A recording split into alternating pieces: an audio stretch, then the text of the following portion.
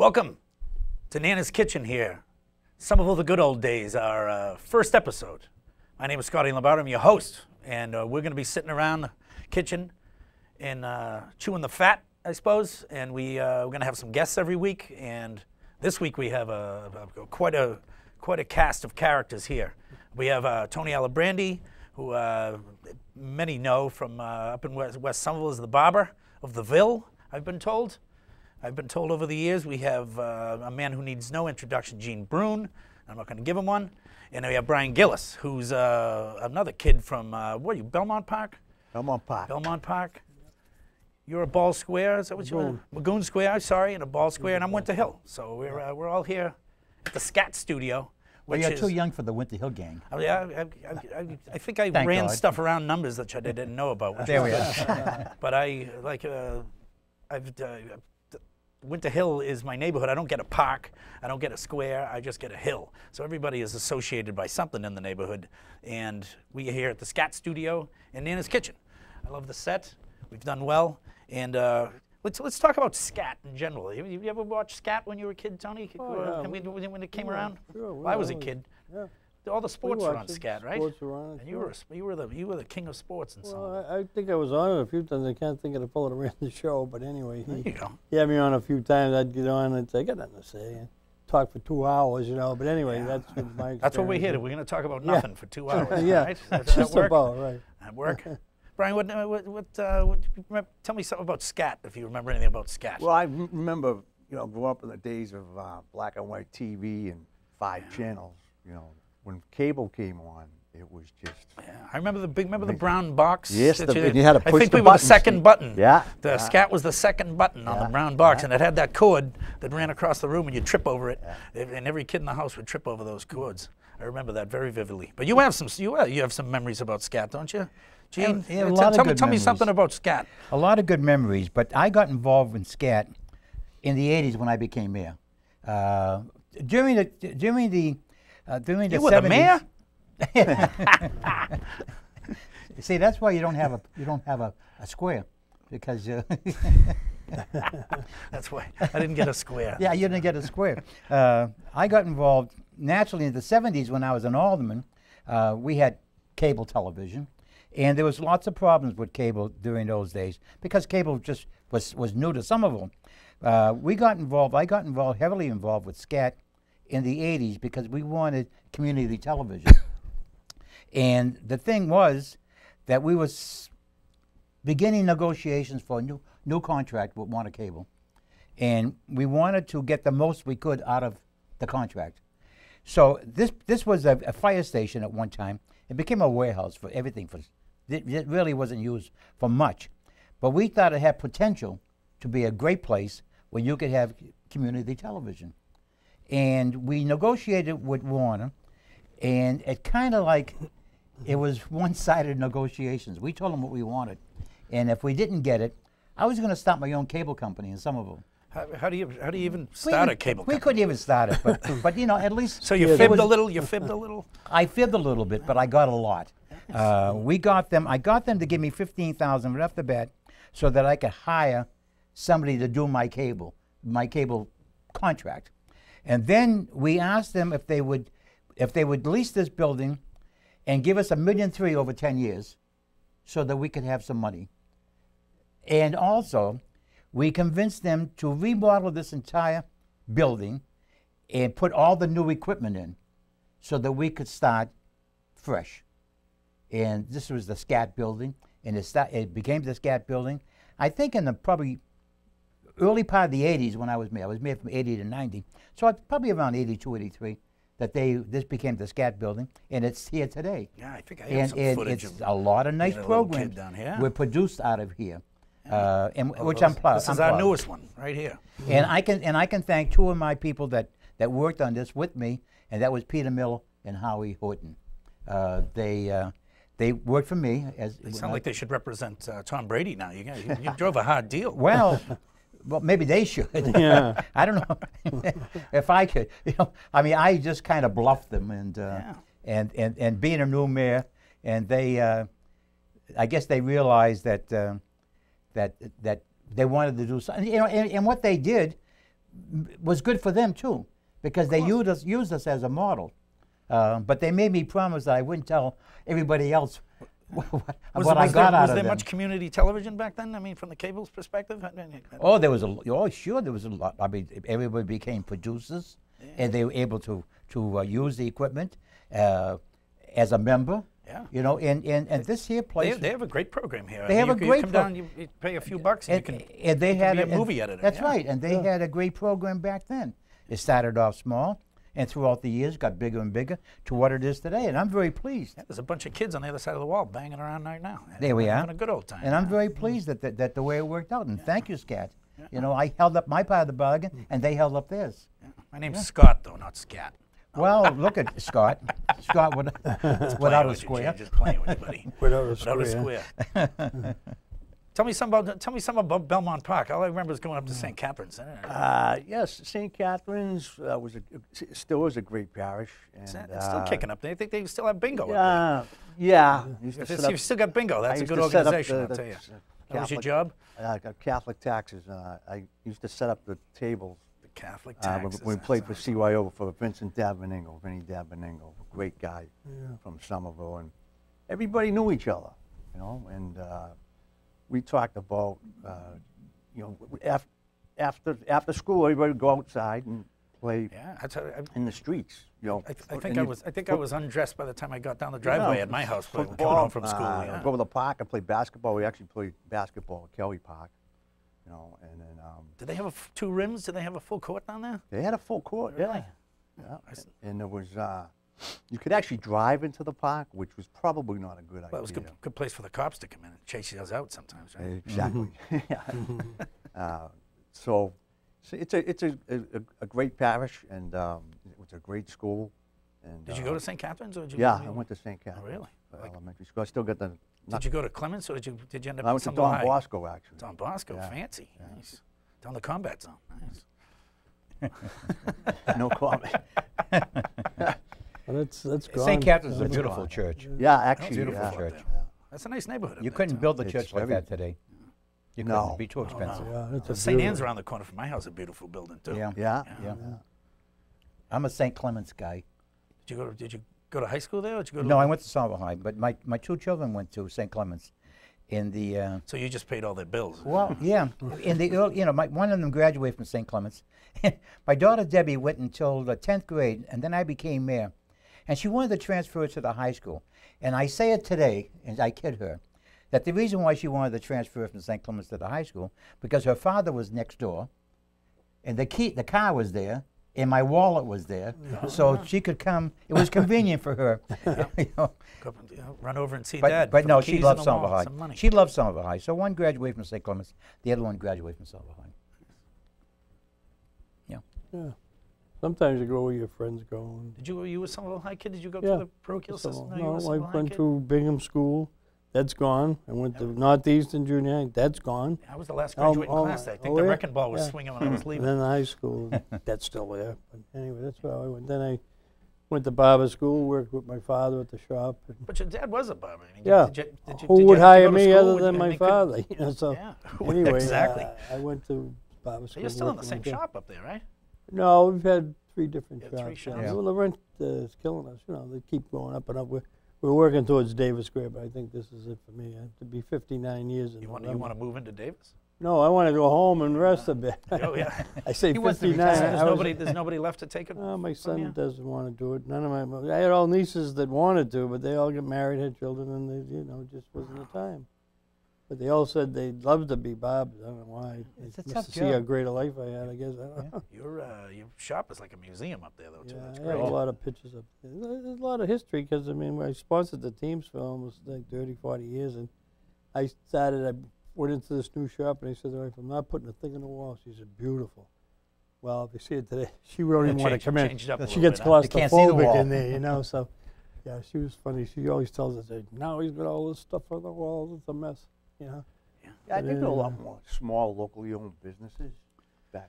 Yeah. Well, the barbershop business has exploded. I mean, there's one in every 35 feet now. It's kind of strange. Rents, I don't know, Even now, anybody can afford it. Supercuts. Well, now they're becoming fancy, and rather than charge $10 or $12 for a haircut. You know, you have to make a reservation. They do and appointments. it's $25 to $30. So. Yeah, I remember. I probably never went to see it because my mother used to just put a bowl on my head. Yeah.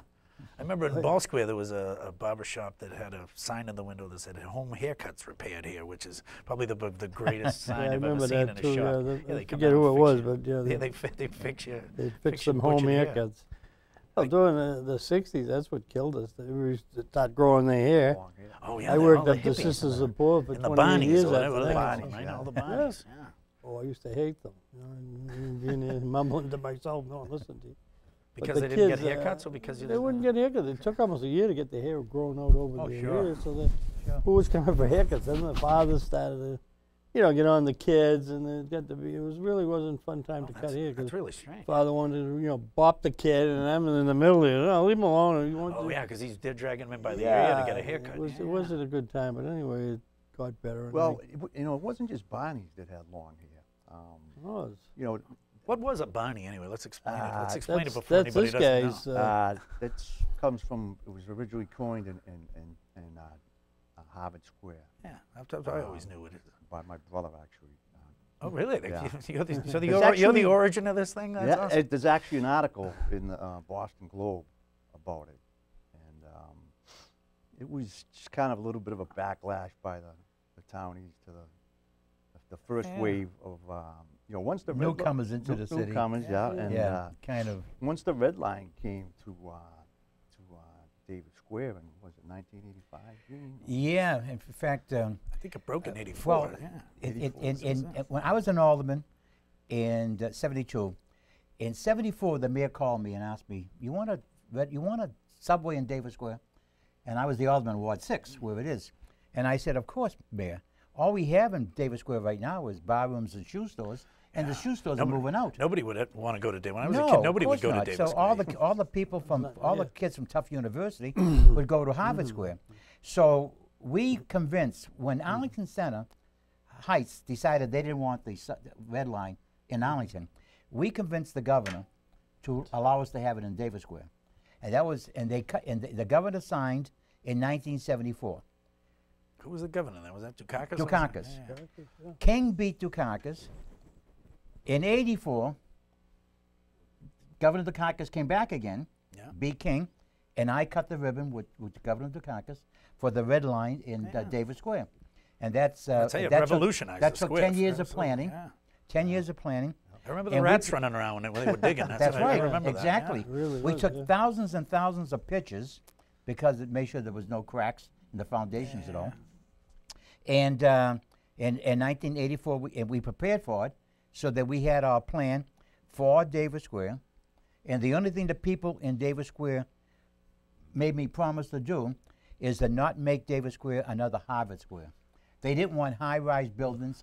They wanted to have lots of it business. almost looks exactly the They same. wanted It's- lots yeah, of business. It's a one-story town. Over That's there, right. yeah. But they wanted to kind of maintain it as a square, which we did. And that's the way it is today. And I put in brick sidewalks, and we did the whole thing. Naturally, it's over 30 years old now, so it needs some tender, loving care. But Did they make the you, red did line they made it require you to complete. keep Sligo too? Was the Sligo Sligo required? Club, Yeah, Was that required? We kept, no, but It's we a kept historic all, site. we kept all the good ones, and I also made it a point that there'll be no more bar rooms in this city when I was mayor. If you could have a liquor license if you had a restaurant, Yeah. but no. Oh, so you bar started rooms. that? That's Oh, right. That's good. It was No a bar great rooms. step. Now the ones that were there, Get that was grandfathered okay. them in, yeah. That was But- okay. But they're disappearing. But that's right. But you had to have a restaurant to have a liquor license. I didn't want Pickled any more, eggs didn't count? want any more bar rooms. Pickled eggs didn't count. I remember. Well, you remember going- pickled eggs in the bar? Yeah, that was the- their food. and Piggy's Any Pizza. case- I think that's any how they got case, around it. Yeah. You know, having the red line at Somerville was the best thing that ever happened. Absolutely. Because it just paved the way as to what's going on today. Every time I talk to anybody who said, I tell them from Somerville, like, isn't Davis Square great? I was like, Yeah. Kinda, it aggravates Yeah. me a little because because when I Because was a you don't kid, have you a wouldn't square? go. Yeah, because I don't have a square. A, and B, Somerville has so much more to offer than just Davis Square. But nobody, because of the Sure. red line, you can appear there. You had Yeah. a lot of good restaurants there too. Absolutely. Oh, a lot of good restaurants. That's what it is Scotty's, the now. Venice. Yeah. Everything's a restaurant down there now. Johnny D's And- just, and just you know- closed up, Johnny which D's was a Uptown shame. Lounge. Yeah. When we decided to put Harvard Health in there, we had our choice of other businesses, and we also had our choice of housing. But the thing that makes a square successful is bringing business in, bringing people in. So I went along with Harvard Health because there was a lot of people there that would visit the square during the daytime and nighttime and then go home. Yeah. So I didn't want to provide a lot of services. If there was housing, I would, schools and fire, police, and so forth. So it worked out well, and Harvard Health is still there, and it's fine. What did you have to tear down? Wasn't that the gas line? A whole bunch of bar rooms. There was about a string of bar rooms. I remember I used to go down there and try to. And I remember I used to go down and try to find my dad so we could hit him $5 so we could go bowling. Let me tell you, when I was an alderman, I had to go down there with Vinnie McDonough, who had badge #1, who was on the he was a policeman, and he was also on the liquor board. And we would go down there on Friday and Saturday nights just to keep peace, because there was always fights or something going on with the bar rooms. Yeah. So. And the cops always used to hang around the Chinese place over there. What was the Chinese place over there in the corner where the Ming Toi. Ming Toi. I remember my friend had dad was a cop. You know, you go in there to be like 3 or 4 of them in there. Yeah. That was their Ming Toi. little spot. Yeah, I knew them. Knew them very well. They had good food. That's the 5 Horse Tavern now. It's I think there's still a little remnant of that Chinese place in there. It's on Highland Ave. It's the only booze on that side of the square. that was Ming Toi and that 5 Horse now. Yeah. On that little street. Yeah. Well, the Coronet Restaurant used to be down there too, and that was now it's the barbecue place. No, Red Bones. Now it's Red Bones. Yeah. And Red Bones has been there the whole time. The tea's been there anyway, right? Yeah. Well, yeah. The Coronet, they closed the Coronet and they opened up Dapper Dan's down Assembly Square. Well, they were the same people. Same people. Yeah. Danny Kalis, his father. Yeah. Yeah, Dapper Dan's open when I was a kid, so I might have been in there. I knew. I was very supposed to, but Danny was a nice guy. He died a couple of years ago. Oh, that's a shame. Yeah. Dapper Dan's was fun though. It was a fun place. Yeah. How about the Blarney Stone? The Blarney Stone, yeah. That was the. Where was that? That was the Davis Square. Is it elderly housing now? It's elderly housing, but it used to be. Manor. Used to be. It used to be the Woodbridge, Inn. Hotel. It was a hotel. Which side of the square was that on? If you go into College Davis Square Ave. from Highland Avenue, you take a right. It's right on your right. Yeah. Used to be the Woodbridge Inn. Oh yeah, there's a brick. There's a It like wasn't a a brick hotel. building That's then. a it's a Manor. senior It housing. wasn't Senior Woodbridge housing. Hotel. Oh. Woodbridge That's right Inn. beside Woodbridge Inn. That's It's right. right beside the Yeah. T station. Yeah. Yeah. You What- can that walk. that Woodbridge side Inn. of the T station. And they had the Blarney Stone down below. Another headache for me when I was in Alderman. Was that a speakeasy style, or was it like legit? It was just a legit place where everybody, all the young people went on Fridays and Saturday nights, you know, playing Irish music and so forth, and gave me a those headache. Irish people, Gave I'll me a tell you. headache as an alderman. But I knew them. I knew them very well. So I used to, you know, tell them to tone it down a little bit. But, Yeah. you know, and Did you go in there personally and do that, or did you just do it at the town meetings? You have to go in and knock on the window. No. Yeah, I would beat them kind of quietly. There you go. I never embarrassed anybody at a meeting. No, Good for I you. wouldn't do Good for that. you. We used to call them buckets of blood. Buckets of blood. Those are tough spots. Well, that was down Washington Street, wasn't it? Washington Street and Broadway, Yeah. Lower Broadway, Lower in Broadway. Somerville. Well, we had a lot of bar rooms. Oh, yeah. There's still a few around, but there are much nicer places than they. There is now. That Yeah. would have been the Capitol. The Capitol was a tough place. There was a theater, and then they had the pizza joint there. Was that on Lower Broadway? Or where was that? Well, right in Broadway. I thought you said you were around Marshall Street. It was Yeah, I'm like up that the way, fir- but it I was right know across that the street the from Corey's was the Corey Steve. was Wow, the that's whole. after that. Was the, Broadway. yeah, well, that was my generation of This, jerks. This yeah. place here, you didn't bother anybody when you were in there. Kind of mind your own didn't mind. business, or else you I never get went in into trouble. bar rooms, but there was a place on Ball Square called High's Delicatessen. Yeah. High's Delicatessen. His brother-in-law, myself, a whole Yeah. bunch of us. That was our square, Ball Square, and we used to go to High's Delicatessen, and we used to get a tuna fish salad sandwich and a draft beer for 25 cents. Wow. What kind of beer was it? Like Pabst or something? Like Schlitz? I have no idea. Knickerbocker. I have no Knickerbocker. idea. Natural. They used to go for the pastrami. I'm sure it wasn't. They I'm had sure it a- wasn't. He was a soft pastrami shell. guy, yeah. But that was after they had the pastrami. 20. Yeah, and they have good. Was that where the pastrami. Willow was, or where was Next that? in door to the relation? Willow. Next door to the Willow. Yeah. Yeah. Next door to the Willow. 25 cents. Yeah. High's Delicatessen. Yeah. Deco's was there when I was a kid. Yeah. The Oh, yeah. Caballeros. It was The across the Caballeros. Oh yeah. yes, They had a few problems in there too. You Oh know. yeah. Oh, yeah. Yeah. no problem. Yeah. It They was did. It was interesting over there, and then the pub Well, had, there was three had barrooms. a spider in it. There was 3 bar rooms. And There was, legitimately. there was 3 bar rooms. There was 2 on this Yeah, side. the Willow The Willow Cafe. The Willow. was on this side. And there was the other one that now Potter Powder House House Pub now, Pub. but that was a bar room. Yeah, And then they had the what Collegeros were. Collegeros. Yeah, there was 3 bar rooms. Geckos, yeah. 2 drugstores, one across the street from each other. They're having the breakfast wars there at the where Yes. Deco's Oh, is now now. they It's are, the yeah. They are. Sound Yeah. bites. Sound with bites. Sound And Ball bites Square Cafe. and Ball Square Cafe. Yeah, they almost made that television show where the 2 restaurants went, but I think it actually turned into a fisticuff. So Yeah. they had Yeah. So Yeah, I think that they didn't show them on the Yeah. show. They I don't know get it. along. It's too bad, but they're not getting along, but at least they're living They're together. both flourishing down there. I mean, Yeah. They right, both that's, are. that's Yeah. known There's as the enough breakfast business for capital. both. Yeah. Yeah. And even Yeah. Pescatori's just got in the game. Pescatori's. They owned the fish place Yeah, there for a million well, years. yeah. I'll tell you about Pescatori's. Pescatori's, when I lived on Rogers Avenue, right in the corner where Pescatori's is now, was Henry's Fruit Store. And I worked there. I was only a little kid, and I was so young Would you that just when sell the apples and what'd people you do? came from the States, they used to hide me down the basement. Now, Henry's Fruit Store used to supply Lindell's Bakery with all the apples for their pies. And I would bring look the at that. apples over there. And it wasn't, Lindell's Bakery wasn't where it is now. It was on the corner of Josephine Avenue.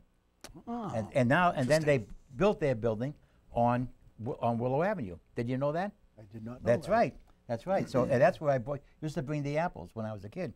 And the owner. did you get paid Gene- apples too?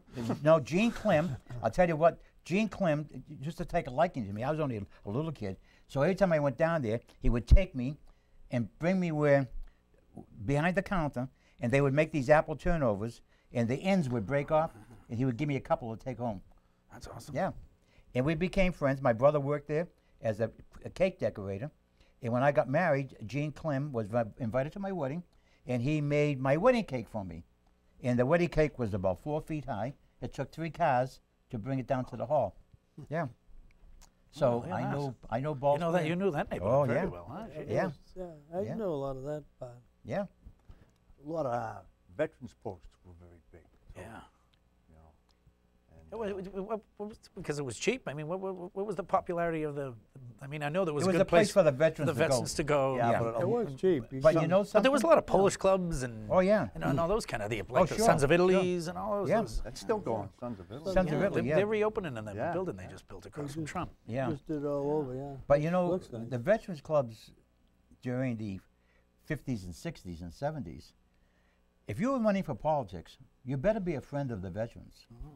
Because if you didn't, And plus, they did. I mean, they did good stuff. They weren't just they bar did rooms. great They stuff. did I'm tons of stuff. I'm a member of Post 19 American Legion, and I'm a Played member of Logan Post DAV.